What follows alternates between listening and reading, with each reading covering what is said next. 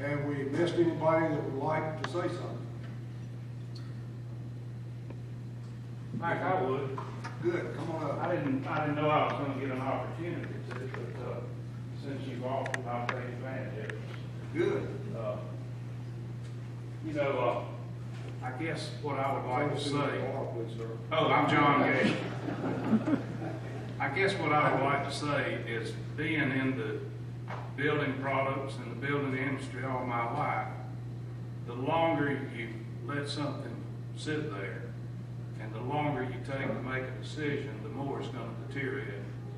And I know you all know that. So it's very important that we really stay with this project and try to make some kind of decision. Now, I think I've heard that the county spends upwards of $250,000 to keep that building up. Am I out of line there? A little, but not much. So my idea is to find somebody that would take that responsibility away from the county. Now this SCAD, I've heard of them and I've seen evidence of them, and they're is it SCAD? Skids. But I can tell you, I really think that they have done this to courthouses in other areas in Georgia. I believe I've seen something on that.